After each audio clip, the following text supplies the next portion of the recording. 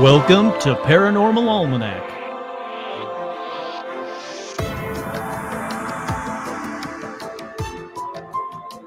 With your host, Kurt Sandvig.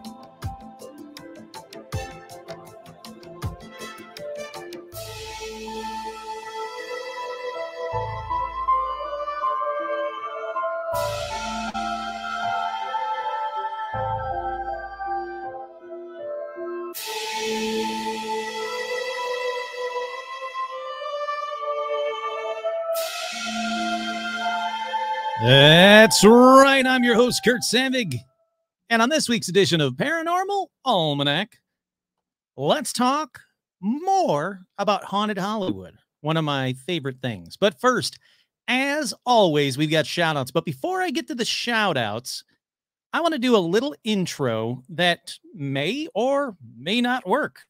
Let's see what happens.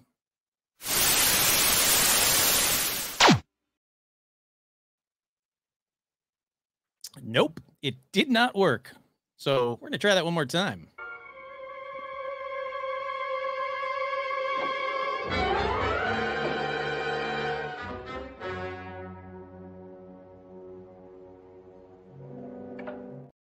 That's right. If you're listening to this as the podcast, like everybody does up until this episode, you might be going, what the hell was that about? Well, I'm also recording this episode for YouTube.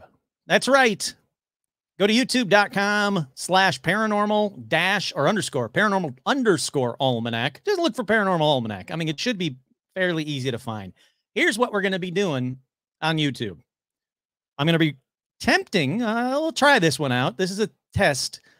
Recording the episodes live on YouTube, warts and all, because I don't know how to edit these the way I'm doing it. So let's see what happens. Sure. And I'll be posting new videos after I submit them to after I show them to my patrons. I'll then be putting them out here on YouTube. See, I told you, warts and all. I'm already stumbling. I'll throw them here on YouTube where you can watch them at all. And I'm also uploading every new episode starting from the last week's episode or 2 weeks ago episode. Every new episode will be on YouTube, audio only. And if I can get it to work, and I've already talked to my YouTube streamer, distributor, service, whatever, my podcast service, if I can get it to work, I'm going to start doing some of the classic episodes as well, like the Debbie Moffat episode, so you can listen to it on YouTube. So hopefully this opens up Paranormal Almanac to a whole new audience. I don't know why you want to watch me while I'm reading stuff. Not really reading, but the outlines and stuff while I'm doing an episode, but here you go. If you want to, here you go. Anyhow, now it's shout out time. Shout outs going on to the patrons. Head on over to patreon.com/paranormal almanac. The patrons are what make this show happen. So if you like this show, head on over to Patreon for little as $1 a month. You'll get extra episodes. You'll get bonus content. You'll get a whole bunch of fun stuff. Plus, you help pay for this episode, this show. The patrons have bought me every piece of paranormal equipment that I have. And that's a lot too, by the way. I've now stockpiled a bunch of paranormal equipment for all of the paranormal investigations I'm doing. But yeah, I can't thank the patrons enough. So if you want to support the show on YouTube, make sure you click like, subscribe, and leave a comment below. And this comment below for this week is, was Bela Lugosi into the paranormal at all? Yes or no? Or I don't know. Whatever you want to say. Put that in the comment below. I'll ask other questions. Don't worry. You can throw that in the comments as well. But shout outs going out to Charles Hunt, Lori, Alec, Roger, Kimberly, Adam, Karen, Ethan, Duran, James Loves Nikki, Lori, Alicia, Rebecca, Ann, Stephen Sher, Jane Ann, Jennifer, Heather G, Your Friendly Neighborhood Skinwalker, Zuzus, What's It, Nico Share and the Mouse, Mark and Tina, Mike from Jersey, Jay Bizzle, Andy, Tracy, Virginia, Tony the Magician, Jason, Vicky, Crow, Clay, Buzz, Libido Works, Tom, Glacier Main, Isabel, Jen, Stacy, Amber, Tracy, Kelly, Joe, Menace the Beast, Kick-Ass Magic, Robot Webcomic, Sandy, Paige, Couch, Bentman666, Andrew, Scott A., Andrea, Melody, Vanessa, Marisol, Liam, Roger, Becca, Jake, Charlotte, and the Beasties, Jen, sorry, Elizabeth, Sherry, Art Muffin, Tim, Kenneth, Ricky, Alexander, George, Zozo the Demon, Hayden, Cindy, Ashley, Carrie, Robin, Will, Lauren, Russell, Isabel, Audra, Dorian, Cindy, Bob, Paula, Jerry, Jeff T, Joe, Lawrence, the Lawrence Strawn, hey, howdy, hi, on video, Autumn, J. Mark, Manning, Carolyn, Ryan loves Melina. I think it's Melina. Ryan, you love her. That's all that matters. And I love you both. Jade, Naneshi, Todd, Jamie, and Elijah Henderson, Dan, Laura Pitts, and Gamer Fan. For any of the $25 patrons that haven't done so yet, please, on Patreon or email me at paranormalalmanac@gmail.com. Email me the shirt that you want. Go to tpublic.com/stores/paranormal-almanac. Pick the style of shirt. Go, yep, I want this shirt in this color, in this size, and your address, and I'll send it right over to you for being a phenomenally cool patron. That's right. Patrons get stuff too, because that's how cool they are. I used to have a bunch of intros on saved, and I have no idea where they are. Let's see. Maybe it's this one. Let's hope it is. Here's a quick 10-second intro for all you new YouTube listeners.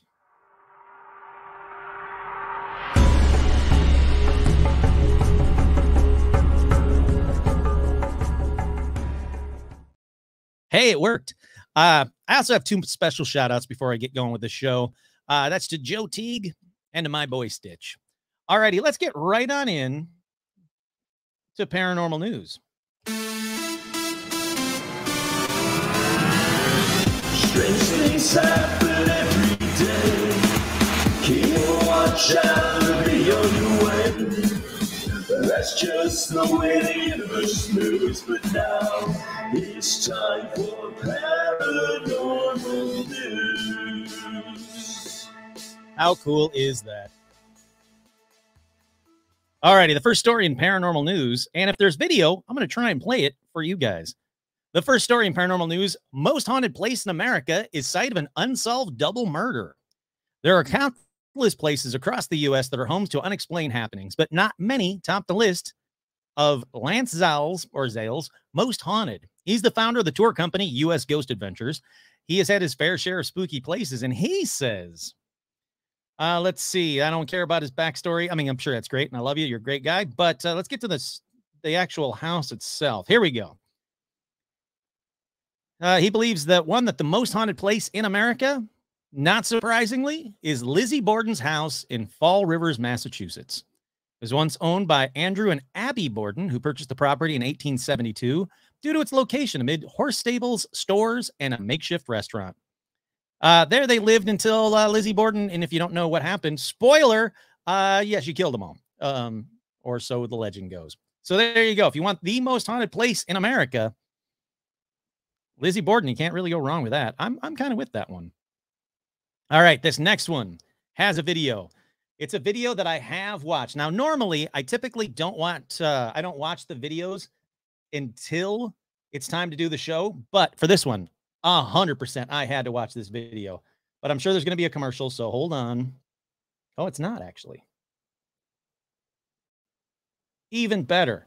So let's see how I can do split screen. I want you guys to watch this. No, there's got to be a way to make it bigger than that. There we go. Why is that? What is happening? Oh, fine. It doesn't want to do it, so do it this way. There we go. Now it's going to do a commercial, guaranteed, because I have it up on the screen. No, it doesn't. Alrighty, so here you have. All right, just squat it down.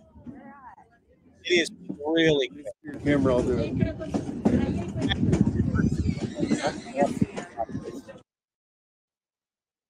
It'll be over here if you're watching it on YouTube. An elusive creature. All right, just squat it down. Yeah, let me see your camera, I'll do it. What I'm talking about for those listening to the podcast. What I'm talking about for those listening to the podcast at home is the video that is everywhere right now of a Southwest Colorado couple that were on a train ride where they perfectly saw the most glorious Bigfoot in the world. Now, I don't want to say it's not real, but the hair on this Bigfoot is magnificent. I'm going to play it again, the zoomed in version. Yeah, here we go. That is as clear as we can get it. I mean, that is a Bigfoot, a person in a Bigfoot costume or a Bigfoot walking from right to left until it notices the train is seeing them. And then it kind of like goes, oh God, and then squats down trying to hide with the rest of the stuff. I like actually. Let me see your camera. I'll do it. Enough of that. I really like the squat down. That makes sense to me. If there is a creature that has, and there is, Bigfoot's real. But I'm saying if this was really a Bigfoot, if he's walking across this rocky mountainous area with like the sagebrush or whatever that is, and he notices like, oh shit, I'm being watched. It does seem logical to me that he would duck down and try to blend in with the surroundings. But I don't know what's around there. Is it nothing for 100 miles? If so, that's a Bigfoot. Why would someone go out 100 miles out by themselves in a Bigfoot costume on the chance they're going to be seen by a train? Because sure, they can say, oh, well, I know a train's going to go by at this time. So if I just walk by, there's a chance that someone on the train will see me, but not 100%. The other thing, so I don't know about that. If I can find out where this location is, what's around this location, if I said, if there's nothing around it for 100 miles, okay, I'm thinking it might be a Bigfoot. But if you're telling me there's a road just on the other side of the train tracks or a town just on the other side of the train tracks, that's a dude in a costume. Also, I know that there's some really, really mellow people in this world, but the video starts with that guy going, that's an elusive creature. Not like, holy fuck, Marge, that's a Bigfoot. Right there, there's a Bigfoot. Stop the train, like pulling on that little thingy that's supposed to stop trains. I don't know if they do that anymore, but if it was, I would have ripped that thing off the bulkhead to be like, fucking Bigfoot right there. You let everybody watch this Bigfoot. Put your cameras on. Go look at the Bigfoot. So he's a little too mellow for me. There's also a theory. Well, not a theory. There's also a something going around. I can't think of the word I want to say. There's something going around right now on certain sites saying that it's a bit. Like the train does it, like to see if you can spot the Bigfoot. All right, people, we're in the area of the Bigfoot. Like you're like at Disneyland, like, all right, we're in the Old West. Now make sure you kind of keep your eyes out for Native Americans, like that kind of a thing, but for Bigfoot. And then there's just a guy that walks by and goes like, whoa, and then squats down. So there is like a Reddit rumor mill going on that's the case, but I can't find anything to say that there's a train out there that you can take where they, have a Bigfoot sighting, set up for you at all. So there's a lot of investigation that I need to do on this one. It's neat. I'll give you that. I mean, there's a lot of people going, yeah, it's real. I saw one back in Turkey in 1996. Yeah, it's real. I saw one I was hunting in 1986. Look, Bigfoot are real. They've been seen by every indigenous people around the planet. The very round planet for all you YouTube listeners. If you think the earth is flat, you are not going to like this show. So there is something to Bigfoot. I think Bigfoot is real and Bigfoot is just very good at hiding, rightfully so. But is this one? I can't 100% say yes. Can't say no, but right now, I don't know. His hair just looked too pretty. It was just the prettiest Bigfoot you've ever seen in your life. It just was too clean, too pretty. Seems to me that if it was out there living, and every time anybody does see a Bigfoot, they always go, oh, this smelled like a skunk. Oh, it's all dirty and gross. It smelled like a skunk. That one looks like it would smell like Hawaiian breeze. Like you'd see it and you'd go, smells like Fiji rainfall shampoo and conditioner in one, that kind of a thing.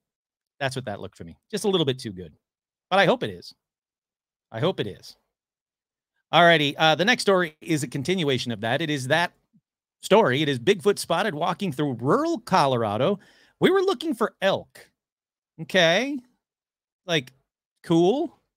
A couple taking a train ride through rural Colorado sent Bigfoot enthusiast into a frenzy after posting a footage of a mysterious figure walking through the mountains online, which YouTube people, you just saw.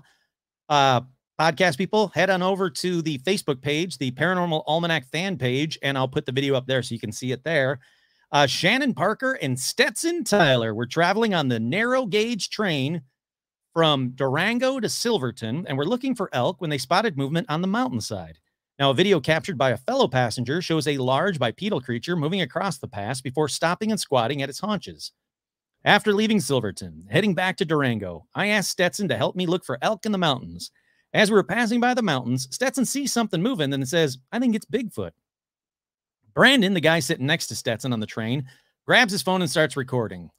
Out of the hundreds of people on the train, 3 or 4 of us actually saw it, as Stetson says in the video, the ever-elusive creature Bigfoot.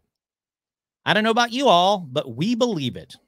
Mrs. Parker later told the New York Post that the creature had been at least 6, 7 or taller, feet tall, or taller, and had been camouflaged amongst the mountain sage. Oh, that's what it was, mountain sage, not sagebrush. Oh, wait, sagebrush, mountain sage? Maybe it is the same. I don't know. I'm not a cowboy. If you're here for cowboys, this is the wrong video. Look at the way I'm dressed. I'm not a cowboy. He said that he went out snowshoeing in these mountains before and seen footprints that were larger and much of the bigger stride, and of a much bigger stride than snowshoes would have been. All right, so now we kind of know where the area was between Durango and Silverton. All right, train between Durango and Silverton. Boy, it comes right up. Gee, I wonder why. This unforgettable trip takes you up into the Rocky Mountains with views of the San Juan National Forest. Okay, I want to see what it looks like. Can I see a map version of it? Here we go. The narrow gauge railroad right there. Perfect. Jesus, that is rugged to say the least. Hold on, I might have to throw this up on the screen. In fact, I am. Give me 1 second. I'm going to put this up on the screen as well.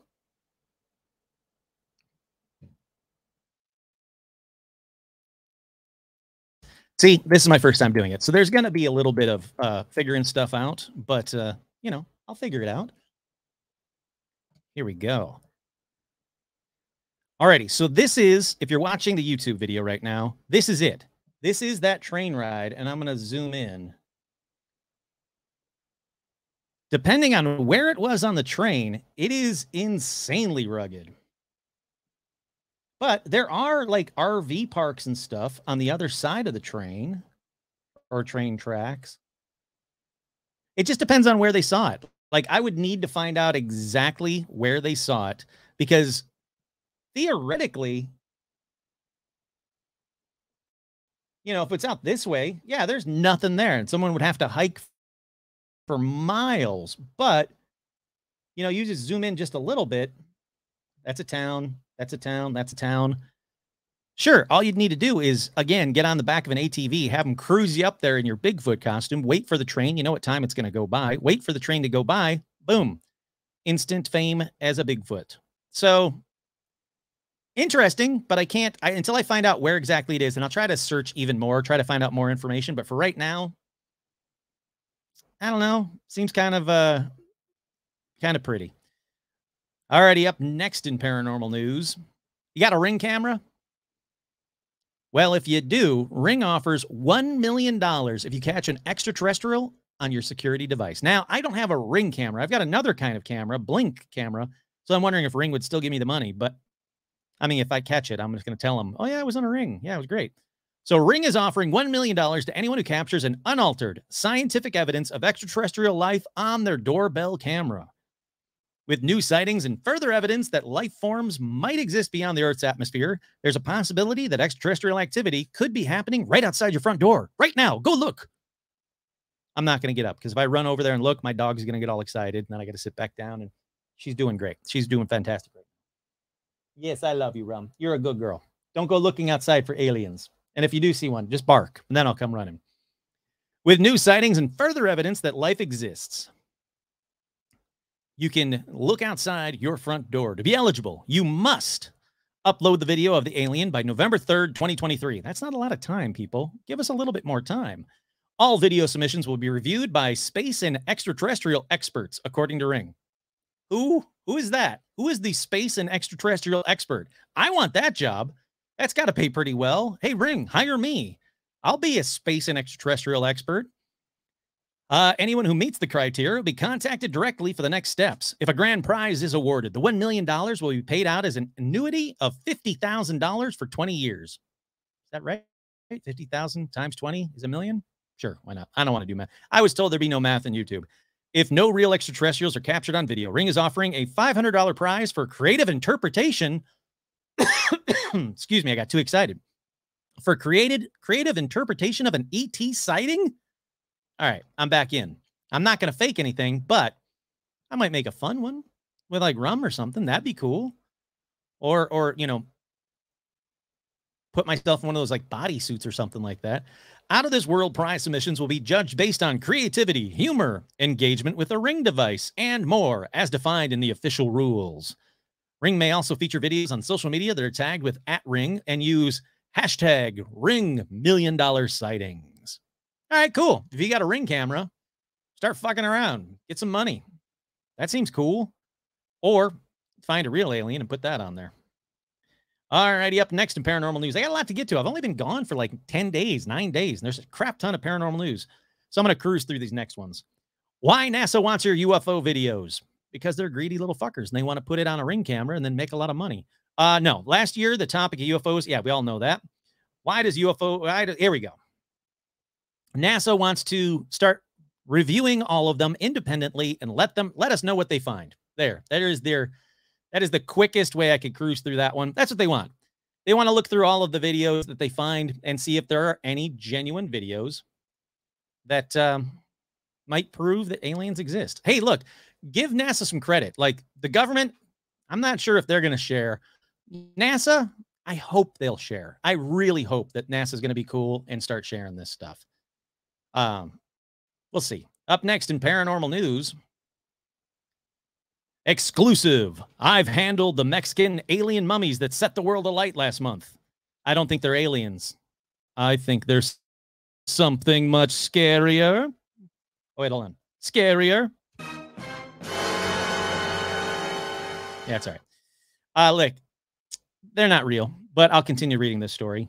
A UFO enthusiast who's seen 2 supposed alien mummies up close has revealed they're probably not ETs, but the miniature corpses presented in Mexico last month by Jaime Maussan, a controversial journalist. That's an understatement. Well, ufologist Will Gallison, who is a close friend of the archaeologist, so of course I trust him. He first analyzed the supposed aliens. He said he believes the corpses are dummies. He believes the corpses are dummies. What? The corpses are dummies that are 1,000 years old, but he doesn't think they're a hoax. He said they may have been made from animal remains a millennia ago, possibly for ritual purposes, with the heads bearing a remarkable similarity to alpaca skulls. Kurt here. It's because they are alpaca skulls. 100%. It's fake. They're fake. They weren't made 1,000 years ago. They're fake. But let's continue with him. Gallison, who's performed with Sting, Barbra Streisand, Carly Simon, and Shaka Khan. What? He saw the mummies in 2017 in Peru. Yeah, when it was proven they were fake. And he traveled to see them initially. He says, why do I care that he's... Oh, I didn't realize he performed with Sting, Barbra Streisand, and Carly Simon. Now this guy knows exactly how to tell that these fake aliens are actually fake aliens made 1,000 years ago. The crap is happening with this dude. Let's continue on.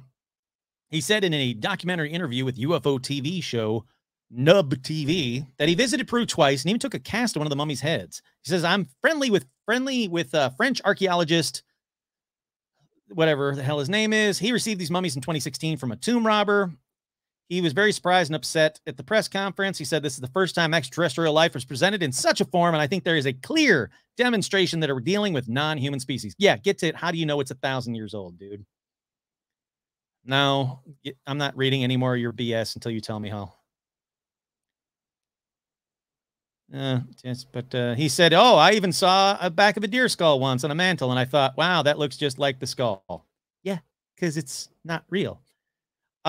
He says, here we go. It was obviously put together. The question is, was it put together in 2015 or was it made 1,000 years ago?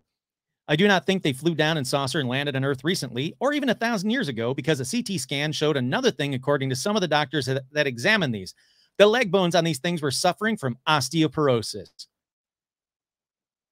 He said that initially he was really invested in these things being real, but he remains curious as why an Incan culture 1,000 years ago would have made such creatures. Kurt here, so am I. Why are you saying that that's a thing that happened? Where did you come up with this? Obviously, they were made 1,000 years ago by an Incan culture. What the hell are you talking about, dude? He still wonders whether the mummies were a recreation of some form that the Incans had encountered. No, you're fucking dumb. No. I'm moving on. I'm not even going to read the rest of this story. He's an idiot. There's no proof they're 1,000 years old at all. You're talking shit. You're making shit up. Let's see. Up next in paranormal news. No, that's the 1,000-year-old idiot. I don't want to talk about him anymore. Here we go. Up next in paranormal news. You got 1.1 million pounds laying around that you don't want. You want to give to me so I can live next to Loch Ness? Well, now's your chance, because a $1.1 million mansion that overlooks Loch Ness is up for sale. A stunning home elevated above the village of Drumnachroch in Glenarach. I said that right. YouTube, don't give me any shit. You don't put anything in the comments about Kurt can't say international places right. You're right. I admit I can't say international places right. You don't have to put that in the comments, because I'm saying that now. This beautiful 8-bedroom home near Loch Ness has been put on the market for over £1 million. We've taken a look inside to see what it's like. In a beautiful south-facing setting that is a stunning panoramic view of Loch Ness. Let's see. Yeah, what about it? How many bedrooms? How many baths? It's about 2 miles away from shops, restaurants, doctor surgeries, and primary schools. The detached property was built in 2012. That's cool. Looks very pretty. As you enter, you're greeted by a grand stone fireplace that is featured in the center of the kitchen diner, which adds warmth to the room. Nope, don't care. I mean, I care. It's pretty. Look at the window. There we go. Ginormous windows that overlook Loch Ness. Now you got me.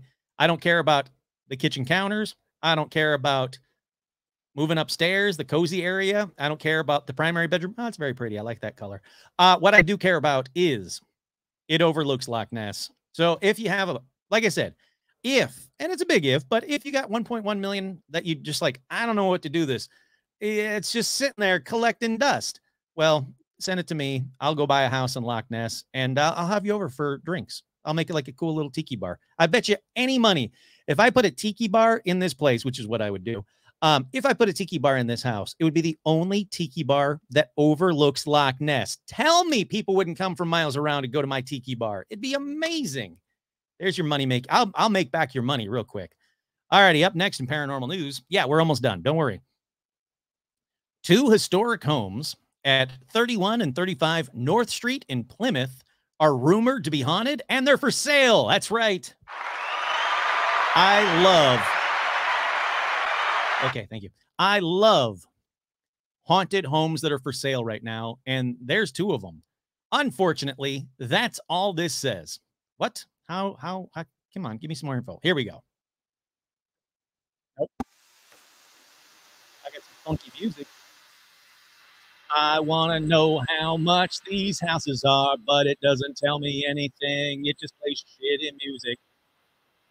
And I don't want to listen to the shitty music anymore. Let's move to the next story. Yeah, there you go. So look it up. 31 and 35 North Street in Plymouth. There you go. They're brand new. They're possibly haunted. They're for sale. Yeah, I think it's Plymouth, Mass. Yeah, it is. It's Plymouth, Massachusetts. And finally, from the oops, I forgot to read this one part of paranormal news.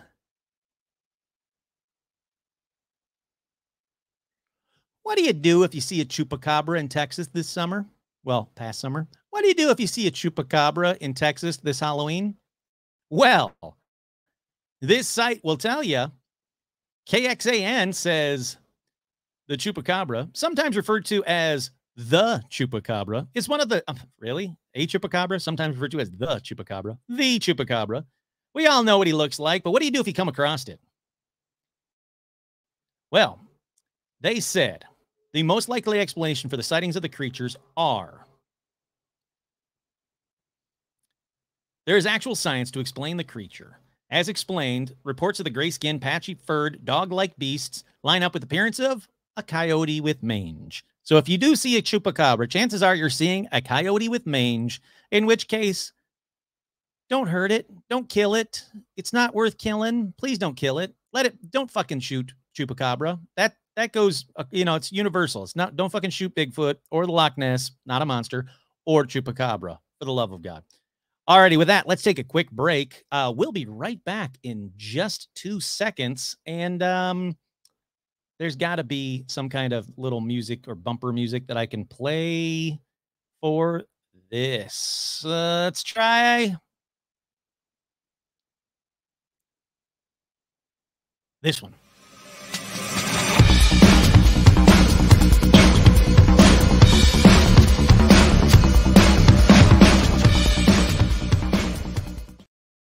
We are back. That's right. We're back. And keeping with the Halloween season. Sure, it's been like 10 days since I did the last episode. I had 2 Puddles Pity Party concerts to go to last Thursday and Friday. So that right there takes precedence over this podcast. Sorry, everybody. I love y'all. I love the fact you listen to this podcast. But if I would get a chance to go see Puddles Pity Party, I'm doing it. So I did. So instead of doing it on Thursday and Friday, and then obviously Saturday and Sunday, insanely busy, I'm doing it now. The episode's coming out now. But to make you feel slightly better, I hope, the next episode has already been recorded. It's going to be an interview episode. I think it's going to be the next one. Chances are it's the next one. But whatever, a future episode has already been recorded. It's going to be an interview with, should I spoil it? Yeah, I'll spoil it. If you don't want to listen, skip ahead 30 seconds, podcast people. For YouTube people, I don't know how to skip ahead 30 seconds, so you're just going to hear it. It's with Living for the Dead, the new Hulu Disney Plus show, Living for the Dead. It is a fantastic show. I was lucky enough to watch it all. I got to see the streamers. I can't talk about it yet, but I'm going to interview the cast of the show. This is the one, in case you're like really into the paranormal, I talked about it a while ago. This is the one that Kristen Stewart did an audition for quite a while ago. Looking for LGBTQIA. I think I got it right. I hope I get it right. If every time I say it wrong, I feel so bad. Individuals that are paranormal investigators or have some connection to the paranormal. And they did a paranormal investigation show with these people. It's fantastic. If you want to know a little bit more about it, you can go watch the trailer. It's on everywhere. YouTube, right here. If you're watching on YouTube, pause real quick, do a new tab, watch that trailer, come back. But I will say the cast is fantastic. On the show and in person when I talk to them. I cannot say the nicer things about them. I got to talk to Alex, who is fantastic. Roz, fantastic. Juju, fantastic. Logan, fantastic. Ken, fan-freaking-tastic. After I got to talk to them, it was really brief, like it was a press junket, so I only got like 5 minutes each one. Not even each one, like in groups. 5 minutes and then 5 minutes. So then I just reached out and said, like, message when Ken posted that he was going to do the press junket. I said, hey, thank you so much for talking with me today. It was fantastic. And he wrote back something very, very, very sweet and very nice. And I was like, that's awesome. Thank you so much. Like, I really had a great time too. And I said, it bums me out I didn't have more time because I had like a billion questions. And he's like, I'm free now. You want to talk? And I said, can I record it? He's like, yeah. Instantly, he jumped on. We had the best, most casual, awesome conversation. I can't wait for you guys to hear about it. That's hopefully the next episode. There's an embargo, so I got to make sure I don't, burst the embargo. But I think it's next week I'm allowed to talk about it. But as soon as I'm allowed to, let me put it this way. As soon as I'm allowed to, I'll put that episode up. YouTube, there won't be any video of it. It's just audio. But I hope to have the rest of the cast on this show as well, because honestly, I cannot say how cool they were. They were the nicest, coolest people in the world. And the show was fantastic. And it is not your typical paranormal investigation show in the best way possible. That's all I can say. Anyhow, but now I'm talking about this episode. Let's focus on this episode. And on this one, it's one of my favorite topics of all time. It's old Hollywood and haunted old Hollywood. Those are two of my favorite things put together right there. Now, again, like I said, I was super busy last week. I really apologize, but fear not. I filmed the majority of my first real outside this one YouTube video already. I just need to clean it up and then release that. I can't just put that out raw. I've been wanting to do this episode forever. If you want a spoiler of what it's about, I think I talked about it already on the last episode, but hold on. I'm basing my episode on this. The Black Dahlia Red Rose. It's a book by Pew Eatwell. And it's a phenomenal book. Honestly, it is. I've read a lot of books on the Black Dahlia, and this is by far the best one that I've ever read. So I did, living in Hollywood, or close to Hollywood. I'm in Burbank, living in Southern California. I said, why don't I go visit all of these locations? And why don't I do like portable paranormal investigations at as many places as I can until I get kicked out? Did I get kicked out? You'll have to wait and see. So anyhow, that one's already been filmed. I just got to clean it up. Then I'll release that. The second episode, or maybe the second part of this episode, will be filmed on the 21st. I'm very excited about that. I've done a couple other small little things that I've recorded that I'm very excited about. But regular listeners, last episode, you didn't hear me talk about Bela Lugosi, but the extended patron edition did.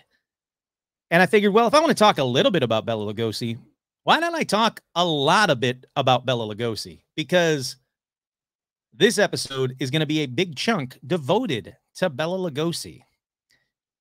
First, let me just say, there is a lot of BS about Bela Lugosi out there.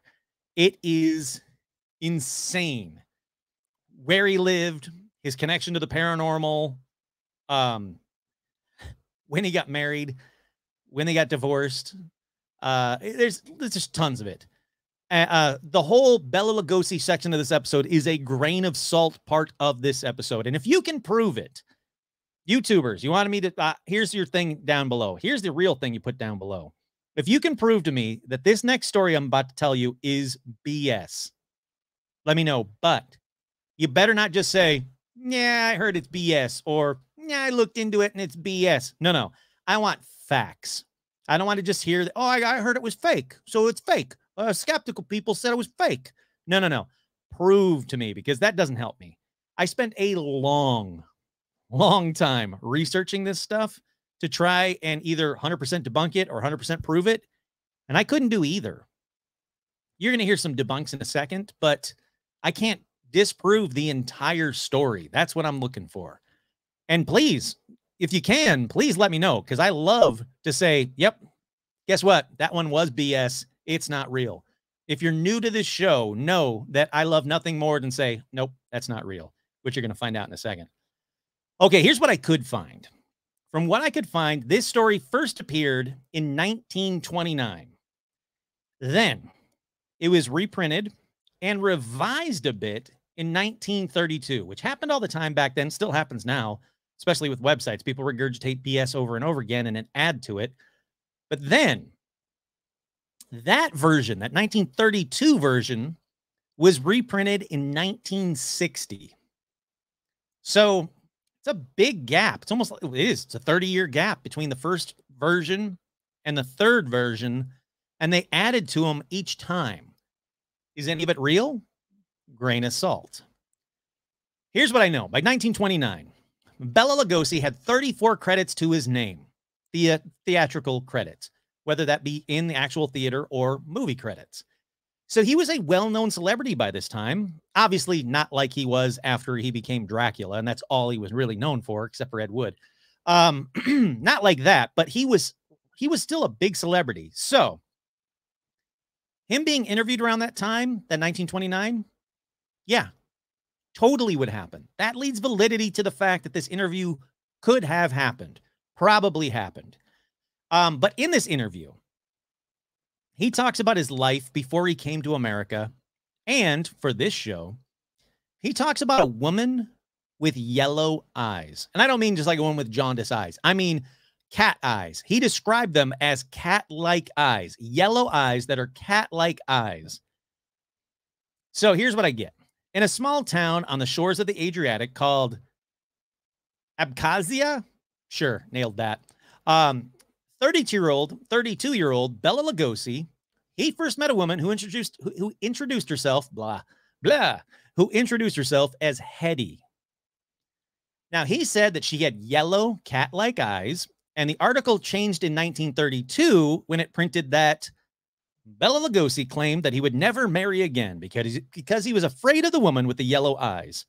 Quote, he said, I was only a youth then, in the year 1914, age 32, when I met her and glanced into her eyes. It was though I had received a shock of electricity. It is utterly impossible to describe the fire, the ecstasy, which shot through my veins. I'm not doing a Bela Lugosi, like the ecstasy, which shot through my veins. No. In an instant, we were in each other's arms, and the world was lost. He went on to describe her as her age was indeterminable. She was an actress. She was not outstandingly beautiful. All right, you didn't have to add that. That's kind of a dick move. Her hair was a pale brown. Her skin was deathly pale at times, and other times it was blood red. That's when she had been fed. Okay. Her mouth was thin and ravenous. Her teeth were tiny and pointed. All right, maybe she wasn't outstandingly beautiful. All right, you're right. I take it back. There had been many lovers. One never asks what I become of them. Come here, you. Hi, you. Welcome to YouTube. That's right. It's quick rum time. Hi, sweetheart. How's my girl? Welcome to YouTube, beautiful. The YouTube peoples are going to love you. Yes, they are. Can I finish reading my Bela Lugosi story about this creepy lady? All right. All right. Where did we leave off? Oh, yeah. She had either white skin or blood red skin. She had tiny, tiny teeth, and they were pointed, and she was ravenous. There had been many lovers. One never asked what had become of them. Men feared her and went to her at her command. Husbands left their wives because of her. All right. So like I said, that was all added in the 1932 reprint of the version of the story. That first one, he didn't go into any of those details. So, grain of salt's getting a little bigger. So anyhow, according to these stories, he started to see her and had, quote, 3 wondrous weeks of romance and passion until one night he had to run an errand. And upon his return, he found the apartment that he was sharing with Hetty stripped of all her belongings, that he said she had vanished without a trace into the night. She left a note on the table which read, "We may never see each other again, but remember, you are mine always." All right, Hetty. Stalker, creepy cat lady. Take it down about 20%. He said he felt abandoned and distraught, so he tried to search for her for weeks. He said, she was gone, and I could not find her, and for weeks I could not eat. I could not sleep. I tell you, I was a crazy, stark madman. It was then the Great Wars that saved him. He got called to service. He rose to the rank of 2nd lieutenant in the 43rd Infantry Regiment, twice wounded, sent back to Budapest to recover. Okay. Then it kind of jumps ahead a little bit. 4 years later, he married his first wife, Iona Smizk. Szymczyk. S-Z-M-I-K. Szymczyk. Sure, why not? That sounds like something out of Elf. But anyhow, let's see. After the armistice in 1918, Lugosi returned to the Royal National Theater. He says, I tell you, we were happy. 2 people could not be more happy. I returned to my work with a fresh enthusiasm. My future seemed assured, and I loved Iona as she loved me. So he returns to the theater. He's happy until... yeah, you guessed it. Creepy cat lady. Creepy cat-eyed lady. She said one night, as he was preparing to take to the stage, he said, No sooner had the curtain risen than I knew something was wrong. I was not myself. I forgot my lines. I acted like a dummy. Then suddenly, my gaze seemed drawn to a seat in the front row. There, her great yellow eyes glowing like a cat's, sat Hetty. Yeah, you didn't have to say the sat Hetty part. We all guessed it was Hetty. If it was another lady with yellow cat eyes and tiny sharp teeth, I don't know. Excuse me. He said, my blood turned to water in my veins, and my limbs trembled so that I could hardly walk. As I looked into her yellow eyes, something happened to me. I managed to finish the play, and when I hurried from my dressing room to find her, she was gone. Mom, what are you doing, crazy girl? No, that's not a toy. Let's not destroy that. Thank you. Where did we go? Oh, yeah, so she's gone. Poof, gone. Now, the article says their marriage fell apart, so he got a divorce and went looking for Hetty. But I was like, that seems kind of weird. More reliable sources say the couple divorced after Lugosi was forced to flee his homeland for political reasons, risking execution if he stayed, and Iona didn't wish to leave her parents. More plausible. So the article says, again, Lugosi tried in desperation to find the mysterious woman who had seemed to have an enchantment upon him. Night after night, he thought about her. I tried to find her, but failed. At night, I lay awake trying to solve the mystery of this strange woman who, with her stranger power, was keeping her promise that she would always, that we should belong always to only each other. Weird way of saying that, but sure. Okay. September 1921.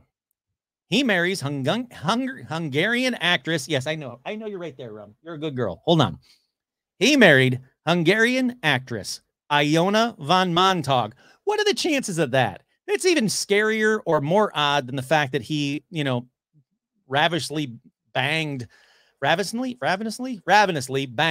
a yellow-eyed woman named Hetty. He married two women named Iona? Anyhow, I never met a person named Iona. I'm not even sure if I'm saying that right. Probably not. So he marries her in New York City, 1921, September 1921. He filed for divorce, or she filed divorce, on November 11th, 1924, 3 years, charging him with adultery and complaining that he wanted her to abandon her acting career to keep house for him. But here we go. That's what really happened. That's what I found. But in the article from 1932, it says, Bela says, I realized that the strange power of Hetty's was similar to the second stage of hypnotism. And yet, unlike it, as for my wife, I never saw her again. He demanded to know what she was and, quote, what is this thing you are doing to me? Her response, what? What are you talking about? Her response left him in no doubt that he was dealing with a supernatural being. That I cannot tell you. I want to warn you, though, there must be no third time. If there is, I shall strike harder, she says. Someday, Bella, we shall be together as we should be, you and I. So I guess he met up with her and she was all hypnotized weird again. And then, she, banged her and she left again. Sure. Why not? All right. After a show, he said, I found Hetty waiting for me in my changing room. And she spoke to him in a low, deep voice that chilled the actor to the core. He said, she said, there must be no third time, Bella. I came to you in Budapest and you felt my power. Here, across the water, you will feel it again. You were fighting against it, but no, there is no use. You belong to me and always will. Let this woman you have married go. Now I get it. So this is all Bella or all Hetty talking to him. Got it. He demanded to know what she was. And she said, I cannot tell you. I want to warn you, though, there must not be a third time. Marriage, that is. I'm with it now. Hetty's telling him he can't marry for a third time. See, I'm telling you, story's all wonky bullshit. So he says, she vanishes into the night, and Lugosi's marriage of 4 weeks ended in divorce. No. Married in September 1921, divorced November 1924. Not 4 weeks. His next marriage, 4 weeks, but we'll get to that. This forced Lugosi to contemplate who or what Hetty was. And then he remembered that in the arms of my old nurse, I heard the tales of vampires and saw their victims. Ah, yes, as I grew older and could take notice of things about me, I saw many a young man and a young woman, pale and stricken, and seemed to die with no cause given. Yeah, it's 1920s. People just died like that all the time. You weren't healthy people. That's when, like, every movie from the 1920s, someone coughs into their handkerchief and they look down on the handkerchief and there's blood. Yeah, it's tuberculosis. People are dying is what I'm saying. So, again, very different real life to what this article says. He was married for 4 years, not 4 weeks. All right, but let's keep going with the article, though. Still not done. Hetty's coming back again, people. Hold on. He said, I had a skeptical mind. I read widely, and I made a brave attempt to laugh off such nonsense. Folklore gone mad, I told myself, and I would shake off the charnel house odors of such foul superstitions. Yet that was not to be. He said, it was whilst touring with Dracula in 1927 that Lugosi met Beatrice Weeks, a young, wealthy widow, and they struck up a friendship and corresponded after the troupe carried on the tour. In late 1928, the troupe arrived in San Francisco, and within 10 days of arriving, yep, Bela weds Beatrice. So there you go. He said, 2 nights after my marriage, when the curtain rose, it seemed as if the world crashed at my feet. For there, just had I been in Budapest and then in New York, 2 yellow eyes held mine from the front row. Hetty, calm down. The moment I saw Hetty, I knew that she still held me, and that my marriage was again doomed. Heartbroken, scarcely wanting to live, I told Beatrice, my wife, that it was all over. My first 2 wives have been Hungarian, and we are a mystic people, a psychic race who feel. They at least had understood, if only that it was something I could not explain. Beatrice could not. Pause here. Like I said a minute ago, yes, Bela Lugosi did marry Beatrice. That part is true. He married her on July 27th, 1929. Whoops. Not in 1927, like the article said. So, wrong info. She filed for divorce on November 4th, 1929, accusing Lugosi of infidelity. So, there is one thing that I've learned about Bela Lugosi the more I look into him. That dude fucked everything. Man, any chance he could, he was like, can I put my dick in it? I'm going to put my dick in it. I mean, he was banging left, right, and center. So, yeah, infidelity, I can see that. Only because of a yellow-dyed woman with tiny little sharp teeth? I don't know about that. But anyhow, it lasted from July 27th, 1929 to November 4th, 1929. So that's not even 4 weeks. July, August, September, October, November. It's like 5 months. Anyhow, let's continue with this article that I'm almost done with. I swear. The fear that Hetty would strike harder echoed around Lugosi's mind, and perhaps her power did lash out, for in May 1931, 3 months after Dracula became a cinematic success, throwing Lugosi into the limelight, Beatrice Weeks Lugosi was dead at 34. My third marriage had lasted but a week. No, not true. And now, Beatrice, upon her soul be peace, is dead. Lugosi, quote-unquote, lamented in 1932... All right. There's so much stuff that's wrong. This part was the one that was reprinted in 1960, by the way. It says that Lugosi was interviewed during a visit to England in the 1950s. J. Eugene Chrisman in 1932 described Lugosi as a haunted man. He went on to state that he believed that Lugosi was telling the truth, as he was not the sort of man to make things up, and did not tell the story for publication purposes. How do you know that? Further to this Chrisman guy, he said that he had talked to a man who remembered Lugosi's strange behavior during one of his performances, and he stated that, yes, he saw Hetty. She had appeared to him. Then the tale goes a little bit wonky, and its next person that says it might be true is Mr. L.P. Walter, a relative of Lugosi's mother's side, who in writing to Richard Davis stated that when Lugosi was starting as a stage actor, he was, quote, haunted by a mysterious cat woman. Apparently, she always turned up in the stalls where he was performing, gazing up at him with her glittering green eyes, not yellow, okay, and said to him, you and I are 2 of a kind. In the night, in the end, you must join me. Yes, I know. You want to come up here? You can come up here, but we're not. Come up. All right. I love you too. But I got to finish the story. I'm almost so close to being done. All right. All right. You can stay on my lap. There you go. Let's see. 1933, Lugosi married 20-year-old Lillian Arch, and that marriage lasted 20 years. So he did get married again. Screw you, Hetty, and your green-yellow cat eyes. Lasted 20 years until 1953. That part is true. Perhaps fearing that Hetty could come for him or Lillian, Lugosi made their first home, quote, safe against invasion of any kind. Yet, after his marriage to Lillian, Hetty was never seen again in human form. Doesn't say what form she was. He then married for a fifth time to Hope Leniger in 1955. On August 16th, 1956, sadly, Bela Lugosi died in his sleep. All right. Lots to unpack in that story. Like I said, it gets regurgitated everywhere that this is 100% true. Well, no, it's not. In just a little bit of research that I did, I could debunk a lot of the dates, the facts, all that fun stuff. But I can't 100% debunk the cat-eyed lady part of it. So if you can, please, down below, clickety-clackety, and let me know.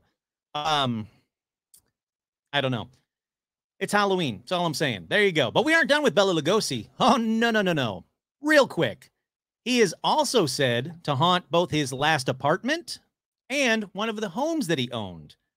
Bela Lugosi's apartment at 5620 Harold Way in Los Angeles. I told this one on an old episode. He's supposed to haunt that. He's supposed to haunt that apartment. I didn't say that on the old episode, but he supposedly haunts that apartment. That's where he died in bed, in his sleep.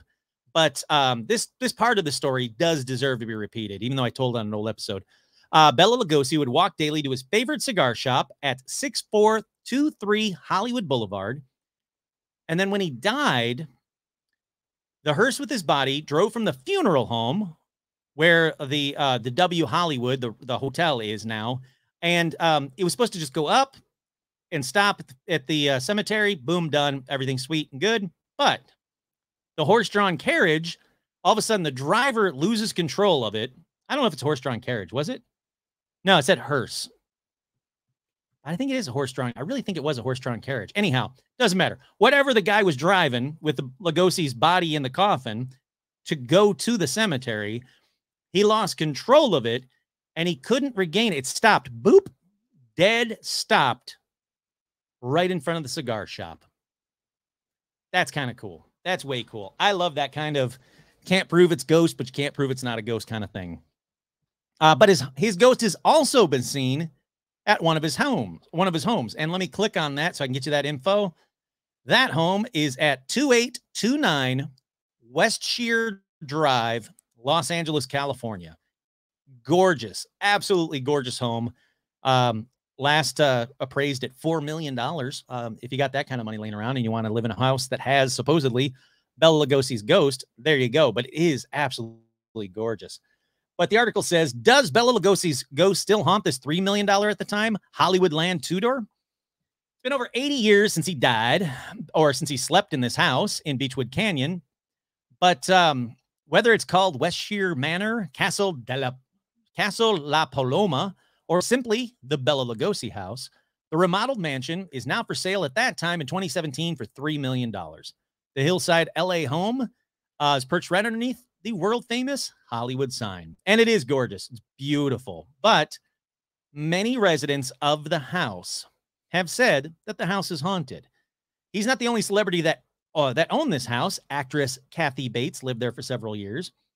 In 1999, she sold it to John Cryer of Two and a Half Men. And then he sold it in 2004 for $1.3 million. So it's jumped up a lot in the past 20 years. But they're saying that a lot of people that live there, it doesn't say if it's Kathy Bates or John Cryer, say that the ghost of Bela Lugosi is often seen walking through the house. That's cool. That's a cool house. That's a cool haunted house to have. But that about does it for Bela Lugosi. But even though we've hit an hour, that doesn't do it for this episode. Because I want to continue on with another great of classic horror movies. I want to go on to Lon Chaney. It's a real quick one. Many people have seen, well, not him, but they've seen his ghost at Stage 28 in Universal Studios. Now, sadly, pardon me, Sadly, Stage 28 at Universal Studios was demolished in 2014 to make way for, I think, the Transformers ride. I'm pretty sure that's where. Anyhow, but it's where they filmed Phantom of the Opera. It was one of the oldest sound stages ever, and it was incredible. I got to go on that soundstage once. It was beautiful. You could just feel the old Hollywood in that soundstage. But anyhow, his ghost was once seen running the catwalks as his phantom cape was tied firmly around his neck. Other times, they just saw Lon Chaney in there. So sad that it's been destroyed. I doubt that if it is the Transformers ride, I doubt that while you're riding the Transformers ride, you're going to see Lon Chaney's ghost, but you never know. Keep your eyes out. Maybe you'll see it. All right, that was a quick one. Let's move on to Boris Karloff for another quick one. Another classic horror movie guy. He's been seen at his Rose Garden. That is 2320 Beaumont Drive in Beverly Hills, California. The home was previously owned by Katharine Hepburn. She had believed the house was haunted. She reported, quote, a jiggling latch on the doors and moving furniture all the time. It was also said that there was a figure that that would loom over the guest bedroom. Yeah, that's way worse than jiggling door latches. It was after this she decided to move, but when Boris Karloff moved in, he said that it doesn't seem to be haunted at all. He didn't feel that at all. But he was very proud of his rose garden, and grain of salt, but legend says, and this seems to be written everywhere in various different forms, so it could be true, but I can't prove it, so I'm going to say grain of salt it. Legend says several of his friends willed their cremains to him, their ashes, so they could be permanently residing in his rose bed. And he was such a nice guy, they said, that he would do that. If any of his friends did that, yep, he'd sprinkle them on his roses in his rose garden. I don't know. But apparently you can see the rose garden, and you can still see ghosts there, whether it's Boris Karloff or some of these people that he sprinkled their ashes on them. Hopefully I can do a very quick, like, portable paranormal investigation just outside the rose garden. Hopefully that's my plan very soon. So that'll either be here on YouTube or maybe on TikTok. I got to get that started, or maybe on the Patreon, definitely on the Patreon. But anyhow, I thought that was pretty cool. Once again, it's 2320 Beaumont Drive. You can still see the rose garden. Apparently the lot's been subdivided a few times, so you can't really see the house anymore, but you can still see the rose garden. All righty. Up next is another person I've talked about before, Mr. Rudolph Valentino. Yeah, I've talked about him ad nauseum because his ghost is busy as hell. He's seen everywhere around Hollywood. Musso and Frank's? Sure, why not? Other parts of Hollywood? Sure, why not? His house? Sure, why not? But listen to the old episode. I'll go through them all. But his ghost has also been seen, let's see, at the Knickerbocker Hotel in Hollywood, the Hollywood Knickerbocker Hotel. But here's the thing. I was like, really? That seems kind of strange. And I looked into it. So Rudolph Valentino died in 1926. The hotel didn't open until 1929. So facts are hard for a lot of sites, because a crap ton of sites say he used to frequent the bar there so often before his death that his ghost is still seen there to this day. No, he never went there. It opened 3 years after he died. He didn't frequent the bar often. Stop regurgitating that BS websites and YouTube channels, because I've seen a bunch of those too. He didn't. But let's stick with the Knickerbocker, though. So that is cool. Apparently his ghost is seen there. Why? I don't know. Maybe he was like, boy, I want to go there one day. Oh, crap, I died. And now he just goes there. I don't know. He waited for it to be finished building, and he's like, I'm going to have a drink there. I don't care if it kills me or not. But let's stick with the Knickerbocker, because it's an absolutely incredible building. I used to actually go there at, they used to have a coffee shop in like either the ground floor or maybe even like below the ground floor. But it was beautiful. Old Hollywood building, old Hollywood, like dark wood, and you could smell like the cigarette smoke. You could just smell the old Hollywood from it. I used to love going there. Unfortunately, it closed down, and I don't think it's open to the public anymore. But I'm going to go there. I'm going to drive by there coming up very soon, either to do a portable paranormal investigation from my car, or just outside the hotel, or if I can get in there, if like maybe there's another coffee shop or something else that opened up in there, I will 100% do it from inside there. But the Hollywood Knickerbocker was designed in 1923 by architect E.M. Fraser, but the building was built as the security apartments and never opened. So even though it was built in 1923, it was never opened. Rudolph Valentino did not go there in 1926, before 1926. It was finally completed in 1929, rechristened the Hollywood Knickerbocker Hotel in June of 1929. Pardon me. Here is a quick list of paranormal activity at the Knickerbocker. The first ghost is the bestest boy ghost ever because it's the ghost of Speck, an English setter dog. Speck lived at the hotel with his human hotel manager owner, Jack Matthews, in the late 1930s, early 1940s. Legend says Speck would often wander the halls in life and could also be seen ringing the doorbell to his master's office. Then, grain of salt. Some people think that he could ride up and down in the elevators on his own, supposedly using his paws to press the buttons.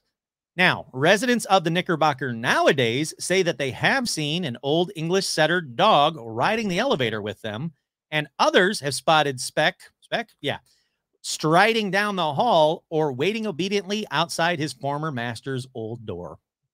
That's cool. I love ghost dogs. I'm all about that.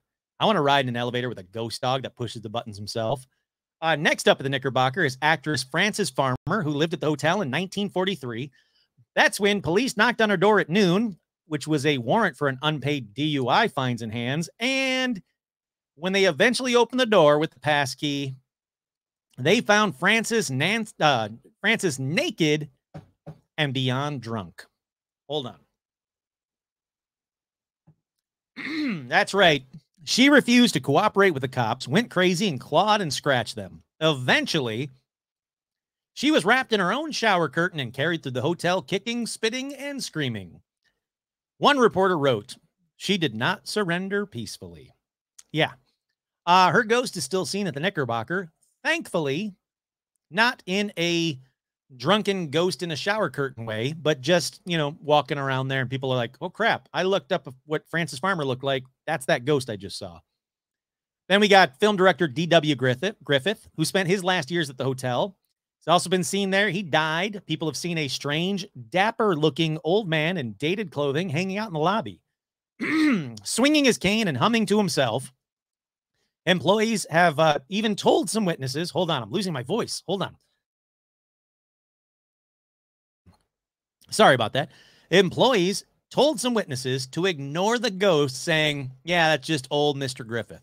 That's some mellow freaking employees. I don't care how many times you see a ghost. You should always be amazed you're seeing a ghost. Next up, the ghost of Irene Gibbons, who I had a very similar story to Frances, sadly. It gets brutal for a second here, people. In 1962, Irene checked into the Knickerbocker with the intention of ending her own life. She tried to drink herself to death, left a suicide note.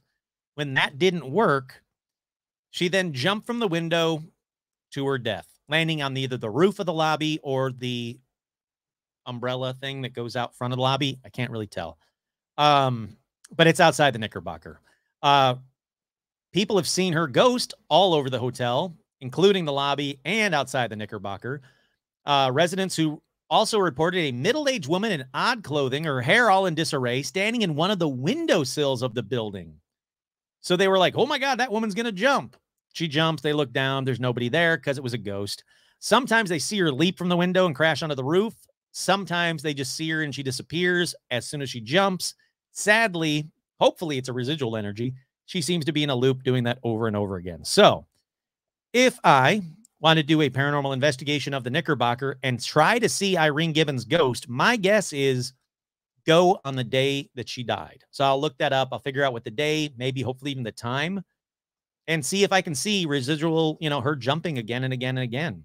I hope not, but you never know. Like I said, Knickerbocker, old Hollywood. It's gorgeous. I want to do a full, real proper investigation there one day. Hopefully, fingers crossed. The next famous ghost is on this list is Marilyn Monroe. And again, no, not the spots that I talked about previously on older episodes. Marilyn Monroe is said to haunt the Brentwood home she was found dead in on August 4th, 1962. from an overdose. That's air quotes here, Kurt, or murder. Yeah, I still think she was murdered, but this episode's not about that. She's seen there with her ghost poodle, Math. The ghost dog's cry is said to be heard from the outdoor courtyard and the pool area, and Marilyn is seen all over the property. And yeah, like that old episode, she's seen everywhere, including room 1200 of the Roosevelt Hotel. She's seen at the Hippodrome on the Santa Monica Pier in mirrors. This one's kind of neat. Legend says, if you visit the Hippodrome on the Santa Monica Pier, the merry-go-round on a Santa Monica Pier, late at night and watch just the mirrors themselves on the carousel, you might catch a glimpse of Marilyn Monroe sitting on her favorite bench near the gift stand. That's worth a try. If you're there anyway, why not check it out? Up next is a good old frozen head Walt Disney. Don't worry. That's just an urban legend. He did not freeze his head. The technology wasn't there yet. But there is a legend that his ghost may still be at Disneyland. That's right. Some employees and guests say that Walt is seen at Disneyland. One former cast member, Daryl Wagner, he said the Disneyland Railroad that circles the park, the train command center, has a board that shows where the trains are on the tracks. Late at night, in the far corner, a train would show on the board, and the whistle would blow, even though there was no train out there. If you don't know it, Walt Disney loved trains. He even named one of the cabooses at Disneyland after his wife. Let's see. People, when they saw that little dot on the board and they heard the whistle, they would go, oh, that's just Walt's train. This guy, Daryl, also said Lillian Disney, his wife, it's the Lily Bell is the caboose, but that's not important right now. Lillian, his wife, made sure that Walt wasn't seen smoking in public areas around kids. So he used to go out of the staircase behind his apartment to smoke. Well, after Walt died, a security supervisor used to smell cigarette smoke back there almost every night. He used to hide to try and catch the smoker. He said he never did. He never found cigarette butts, but he always smelled fresh smoke. He finally concluded that it was Walt sneaking a last smoke. Guests have also seen Walt Disney all around the park, including Fantasyland, the Haunted Mansion, and in his old apartment above the fire station, which they always had the light on for him, which is very cool. I want to see Walt's ghost. Let's move on to old Hollywood theaters to wrap this up. Real quick, we have the Vogue Theater. It's now the Supper Club LA Theater. Opened in 1936. Before it was a theater, it was the site of Prospect Elementary School. Supposedly, I can't prove this. Until 1901, when the school was destroyed by a fire, killing 25 children and a teacher. Reports say 9 victims of the fire, including teacher Miss Elizabeth, are still seen in the theater. Now, the final one for this episode, the Hollywood Pacific Theater. That's at 6433 Hollywood Boulevard. Originally opened in 1928 as the Warner Brothers Theater, or the Warner Hollywood Theater, Sam Warner reportedly cursed the theater when it wasn't completed in time for the jazz singer. I don't know if that's true. I do know he was very upset they couldn't get it open in time for the jazz singer, and apparently he was very irate. Then he did something worse than his curse. He freaking died from a cerebral hemorrhage the day before the film's New York premiere. People think that's why his ghost has been seen in the lobby and the offices of his theater. Yeah, this guy got really upset about this and caused, his brain popped. Many security guards and employees have seen him wander the theater, even up in the elevator, the booth, all over the offices, and even people walking by the theater looking in have seen him in the lobby looking out at the streets. So, again, it'd be a real easy one to do a portable paranormal investigation just out front. So hopefully I can get that done in October. If not, stay tuned. I will. All righty, there you have it. There's a bunch of old haunted Hollywood.